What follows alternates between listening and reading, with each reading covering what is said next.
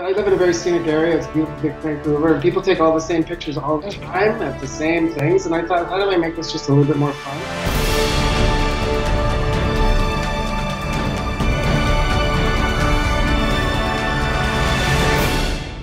So I just threw a dinosaur in there, and once in a while, and my friends and family, everybody just freaked out and loved them so much. So I just started doing it more and more, and people seem to enjoy them.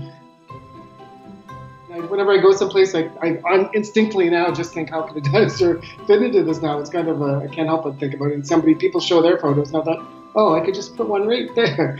So I just basically go to really scenic areas and then try to see how I can frame them in and just play with the perspective. It makes them much more realistic, I think, by being actually in the setting and not photoshopped into a background. Like the light is the same and the details, the textures, you can see it's actually there. It's just playing with the perspective that it's actually this big. But I find dinosaurs very fascinating in general. I mean, I think a lot of people think they're science fiction because they're so hard to believe, but those that we actually existed, like those are realistic monsters that lived on this earth. I think it's incredibly fascinating.